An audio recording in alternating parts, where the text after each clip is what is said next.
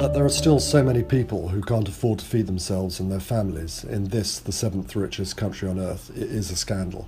Hundreds of thousands of children are going to school hungry. 50% of young mothers are skipping meals to feed their children. Many older people are clearly malnourished, and homeless and mentally ill people are very often ignored. What makes this scandal particularly absurd is that just 7% of the perfectly edible food industry surplus of over 700,000 tonnes a year reaches charities. There's more than enough food to go around, it just isn't reaching the right people.